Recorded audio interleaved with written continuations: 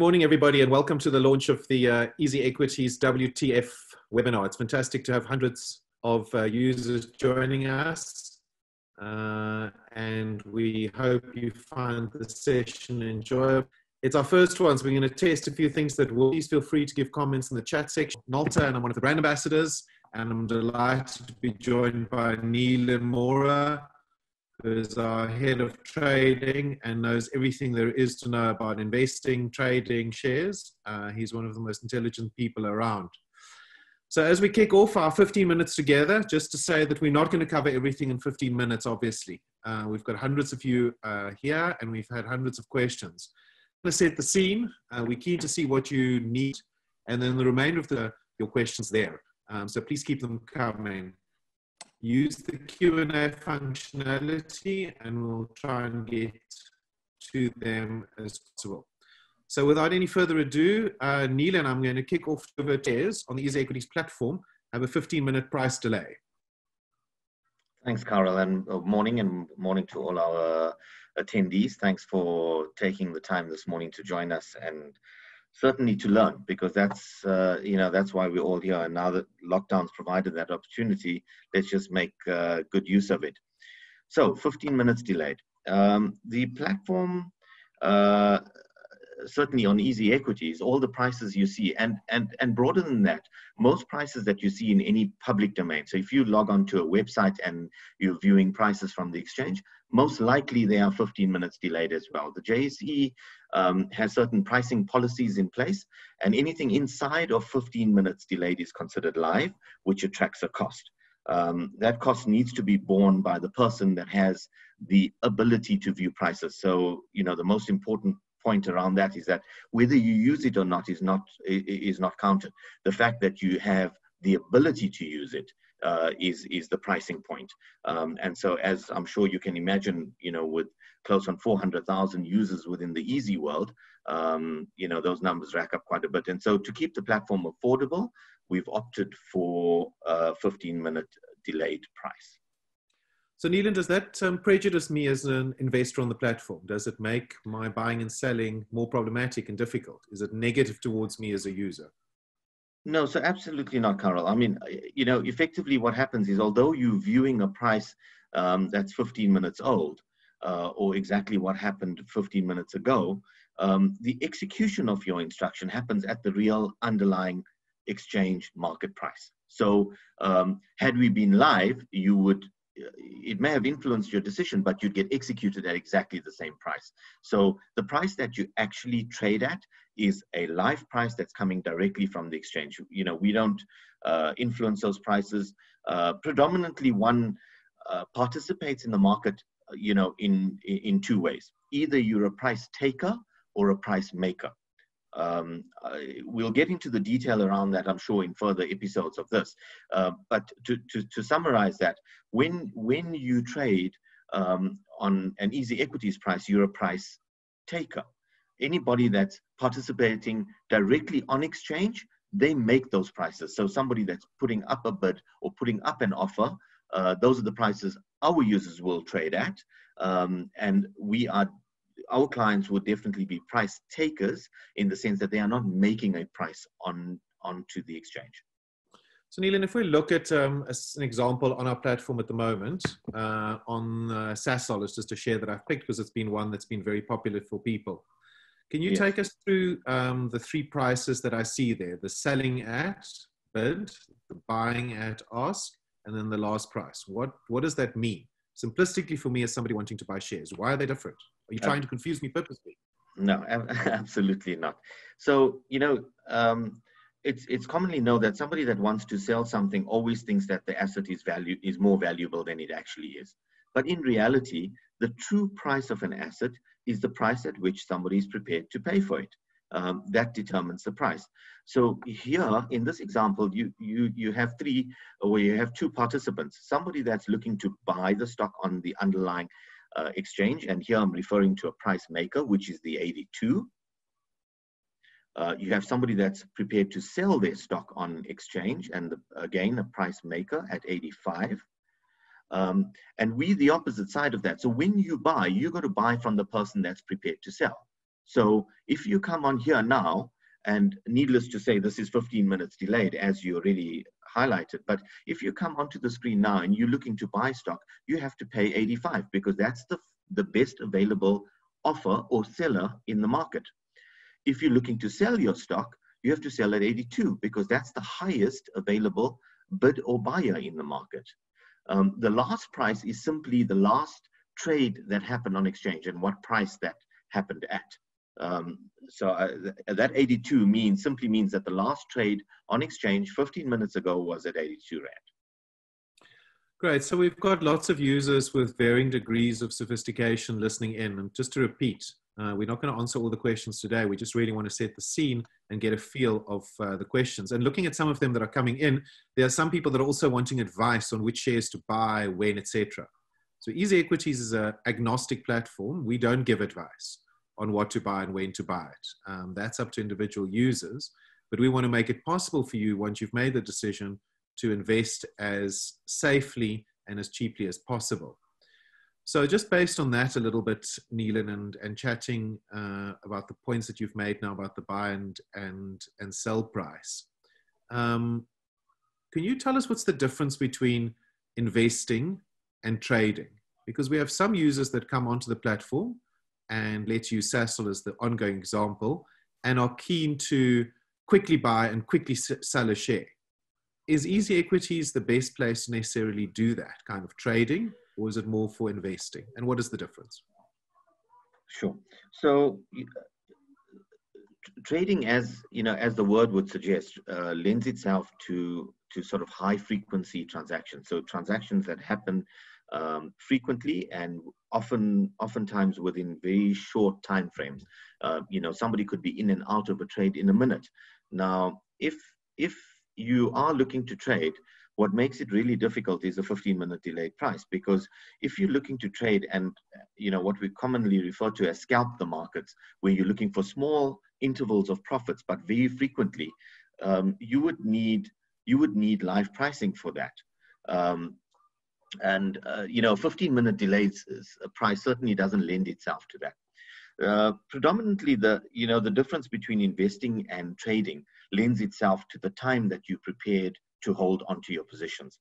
A 15-minute delayed price, when it comes to investing, which is oftentimes linked to longer terms and longer horizons, makes no difference. Whether you buy at 9 o'clock in the morning or whether you buy at 4 o'clock in the afternoon, if you have a 5-year horizon, one could argue that the difference means nothing. However, if you're an intraday trader, and you're looking for, let's say, 1% in terms of a movement, then the difference between the 9 o'clock price and a 4 o'clock price would certainly make a difference. So the difference, to summarize, the difference between investing and trading is largely the time frame that you prepare to hold your positions for and that you prepare to lock your money away for. Investing would be a longer time frame, often between 3, 5, or 10 years. Trading could be as frequently as minutes. So that would summarize the difference between trading and investing. EasyEquities is not a trading platform. EasyEquities, ultimately was built for long-term investors, and hence, the 15-minute delayed price. Apart from the fact that we wanted to keep the platform affordable and the cheapest in the country.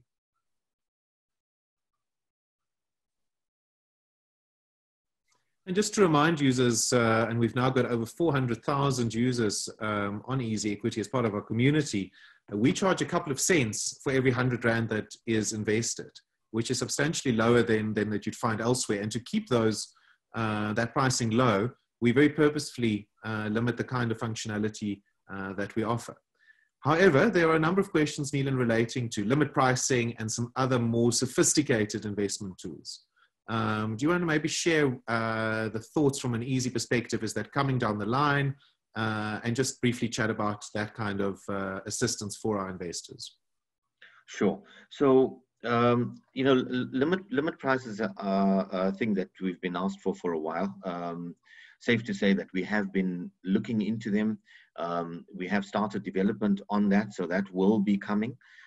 There are a few enhancements also that are coming to the actual trade ticket, largely to to address the difference between the 15-minute delayed price that investors see versus the execution price. And, you know, in periods or during periods of high volatility, those differences in 15 minutes could be significant. Most frequently, the queries that reach the trading desk is largely about that. Is, you know, I saw this price, why did I get filled at this price? And, you know, 9.5 times out of 10, we can show investors exactly why they got filled at the price that they did, and we can track that price down to the underlying exchange, you know, at the time of execution. So yes, we are addressing those. Some of those features are currently being tested, and predominantly the first version that would be included in the upgrade to the actual trade ticket would be a snapshot price, so a live snapshot price, and we're working on development around that, where you'd be able to view a live price prior to actual execution. And just to all our users listening, some of you may not know, but on a weekly basis, Thursdays, we roll out new functionality on the site. And that functionality as we constantly improve what we offer users based on your feedback. So please keep that going. A couple of months where there's been a tremendous amount of volatility and uncertainty in the markets, EasyEquities has seen tremendous growth, with you guys being really clever investors, putting your money down and really being smart. But Nilan, when trading and investing is so volatile, so for me, simplistically, because I'm not clever like you with this kind of stuff, so when there's a lot of selling and a lot of buying, how quickly do the prices move? And does that impact EasyEquities users, the majority, and what they see? So on that Sasol example, could the price move very quickly in a short space of time? And what should I be aware of as an investor on the platform? Absolutely, they can, Carl. And I think the thing to really highlight is that when you're looking at the price on the EasyEquities platform, it is 15 minutes delayed. So there was a period in Sasol not too long ago, a couple of weeks ago, where we saw a 35% move down in Sasol in 45 minutes, and the subsequent 35 minutes, we saw a move up by 40%. So prices can be absolutely wild. And, you know, that obviously raised a lot of queries because people were looking at the 15-minute delayed price, executing at the live price. There's an element of volatility auctions, but we'll keep that for another episode because I think that's a bit more detailed than we want to go into this episode. But, you know, one has to be aware of the fact that during periods of high volatility, those prices can change within milliseconds. You know, and sometimes significantly so. A 35% move down or up, for that matter, in a period of 45 minutes is really significant. You know, it will impact what you thought you were going to do versus what you actually do. And so I think, you know, what users can do sometimes, and certainly during periods that are not volatile, it's fine to use you know, the overnight orders, the buy instructions that we have, because oftentimes, and sorry, this is another point that we want to make. Markets do not open necessarily where they close. Many investors think that, you know, if a stock closed at 100 Rand on a Friday, on Monday it opens at 100 Rand. That's not true. Markets opened where they determine fair pricing to be. And so, you know, Sasol is a good example. If there's a big OPEC meeting over a weekend, and that impacts the price of oil, certainly overnight or through the Asian session pre the South African Open, that will influence the price of where Sasol opens. So sometimes, you know, the buy instructions are simply market orders. They're an instruction to us to say, please take my 1,000 Rand or 5,000 Rand or 10,000 Rand and buy it at the best available price that you can. That's it. That price could have been at 60 Rand on Friday, but could be at 100 Rand on Monday morning by the time we open. So I think during periods of high volatility, you know, you're most welcome to contact us and check on the pricing with us. The snapshot pricing will assist with that. Thanks, Nilan. And just to remind users again that whilst EasyEquities doesn't provide advice, we do have resources that can assist you with your investing. So if you're not making use of our research functionality, I would strongly encourage you to do so.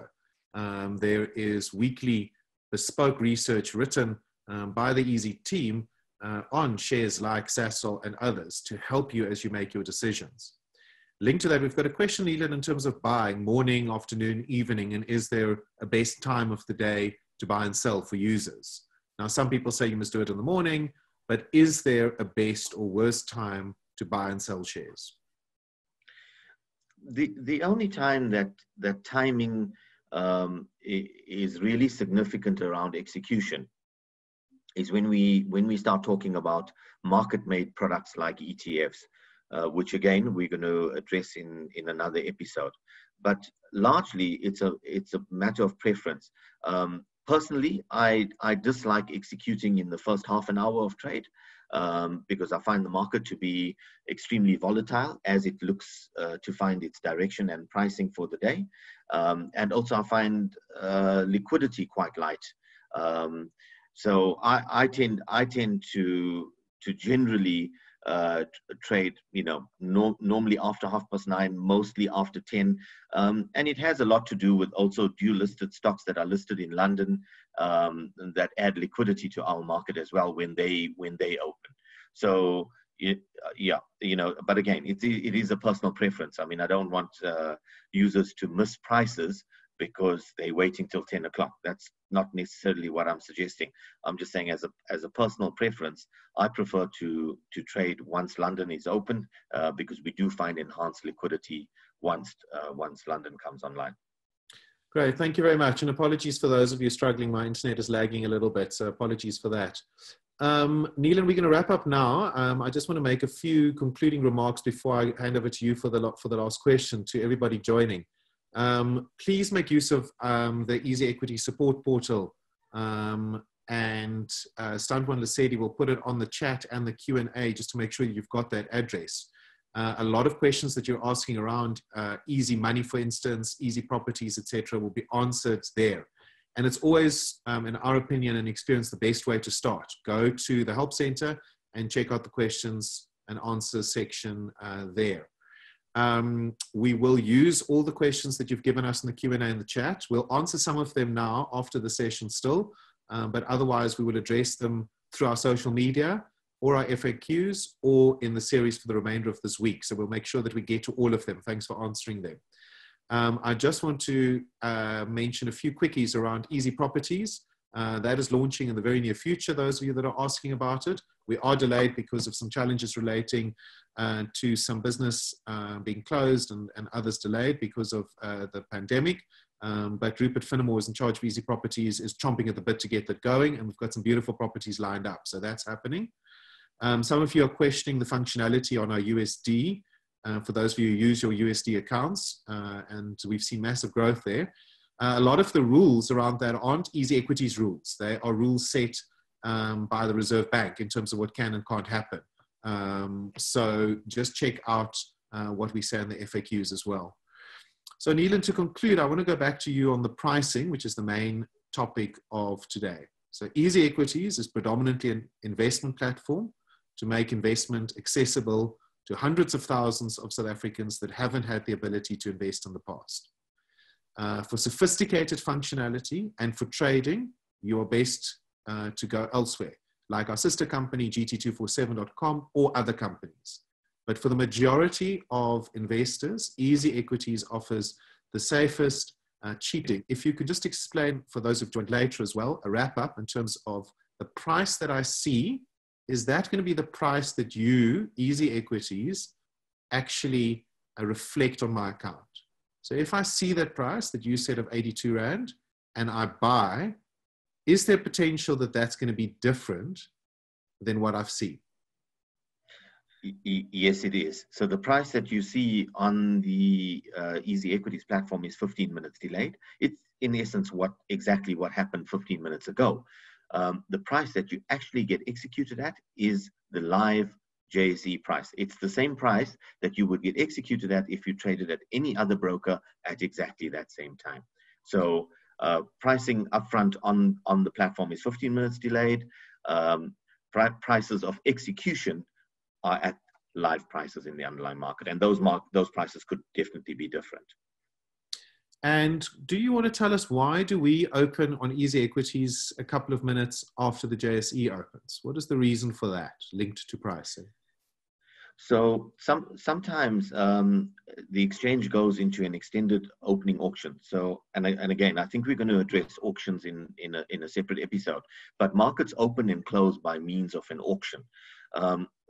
If volatility is extremely high and the perceived opening price is greater than a certain percentage from relative to the close, the previous day's close, then the exchange extends the opening auction to establish a fair market open price. Those extended auctions could run a little bit later. During that auction process, prices are often inverted, and clients would obviously get filled at the wrong price if we're still in an auction, which is not a continuous market, where you would typically see bids and offers moving around. Clients will not get filled at correct prices during that period. So hence, we delay that. That's one reason. The other reason really surrounds itself around liquidity. Markets are not the most liquid straight up at the open. Spreads are often quite wide. Again, we'll get into detail, around market making and stuff like that around ETFs when we do choose that topic. But liquidity is another thing. Liquidity manifests in a few ways. One is average turnover, and the other is the width of the market spread. Straight up on the open, as people are loading up their orders and trying to establish where the asset should be trading for the day, spreads can be quite wide. And like we said earlier, EasyEquity users are price takers. They are trading at those underlying available best bids and offers in the market. Those are not prices made by us. Those are prices made by the market and are on exchange. And hence we open a little bit later to wait for those prices to tighten, for extended volatility auctions, if there are any, to end, and for normal trading to resume. Great, thank you. This will be available on our YouTube channel and linked to other platforms for those that are asking. To repeat that we will answer the questions. There's so many good comments that are coming through and useful input. So EasyEquities is built, and right from the word go when we launched, on user feedback. So we love you giving suggestions and feedback. Thank you very much. I do though want to just clarify, EasyEquities is a digital platform. We do not employ consultants to assist. It would make our business model far more expensive, and we wouldn't be able to make investing as accessible as it is. And so we really encourage people to use our FAQs and to engage with the resources that are online. Our support portal, ask your questions. A majority of the questions that are coming through, the answers are on the support portal. So search there first, check out our social media. The SEDI manages that, and we will make sure to answer all your questions. So happy investing. Thanks very much, Nilan. Nilan's got a wealth of experience and is really passionate about helping the EasyEquities community invest and to reap the benefits as they work hard at achieving financial dignity. So in conclusion, thanks for joining us. We'll be on tomorrow morning again at 8:30. I think we'll keep it to half an hour, and we will answer your questions through the course of the day through various channels. Thank you very much, and have a good day. Happy investing.